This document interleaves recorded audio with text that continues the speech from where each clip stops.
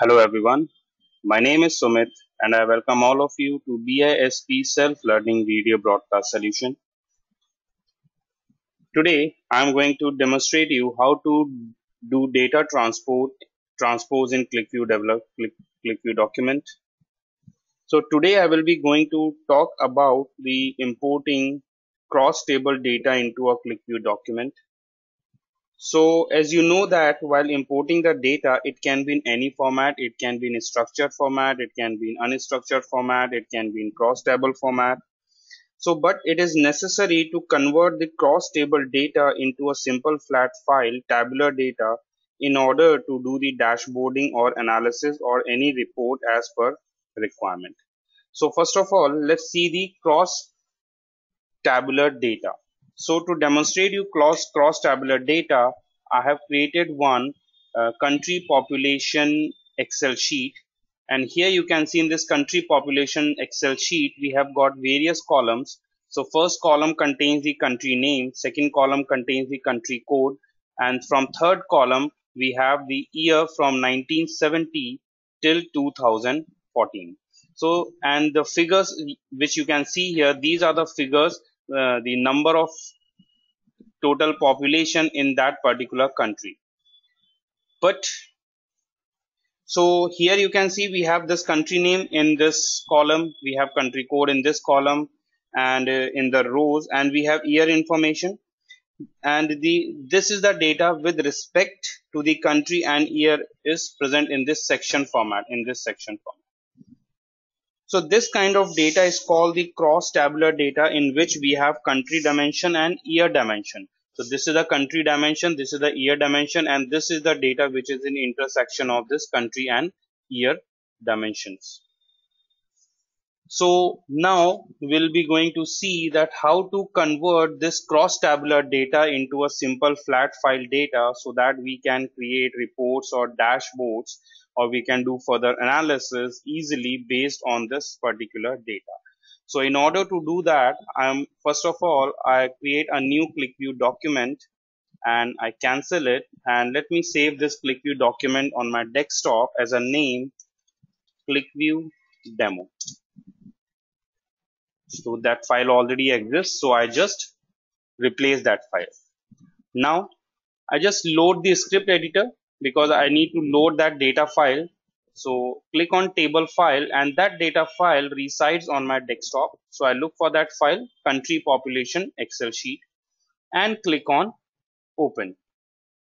When I click on open, you can see there are multiple fields. So we have country name, country code, but the column names are not coming properly. So to convert these column names in a proper format, you need to change it to this to embedded labels. So the headings which you can see here, country name, country code, that they will convert as a embedded labels. Now I click on next, again click on next, and here we have an option cross table. So we need to click on cross table because this is a cross table, and we, by using this cross table option, we can transform this cross table data into a tab in a simple flat tabular data. So I click on cross table, and here you can see there are three parameters. First is the qualifier field, second is the attribute field, and third is the data field.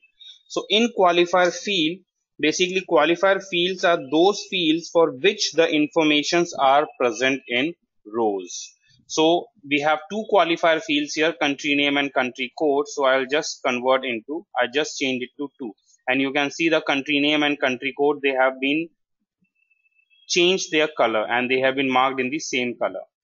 And here the attribute field, this is with the same color. You can see the attribute basically 1970, 1971, they are in same color. So I just remove this and replace it with year. And data field, this data field I'll leave it as it is data. And now when I click on OK, you can see the country name, country code, year, and data. So the cross table, the structure of this cross table, this Excel sheet, this cross table Excel sheet has been converted into a proper format. You can see year 1970. That's the total population. 1971. That's the total population. and we simply click on finish. So you can see in the script editor, the script has been loaded successfully. So I'll save it and reload the data. When I reload the data, it says the data 249 fetched and 11,044 lines are also fetched successfully. So when we click close, we have here country code, country name, data and year. Now I click on country name, I add, basically this is to add the list boxes. So I add the country name and year and OK. So we have the country name and we have year. And now we can generate a graph based on this particular cross table by using this cross table. So this is how we can transform a cross table data into a flat file data, so that we can generate reports, we can generate dashboards and do the analysis easily on that particular data. That's all in this video. If you have any queries, you can visit our website www.bisptrainings.com. You can subscribe our YouTube channel for more videos on Qlikview. You can contact with us for customized training on Qlikview. I will be coming up with some new videos on Qlikview. Till then, have a nice day ahead. Goodbye.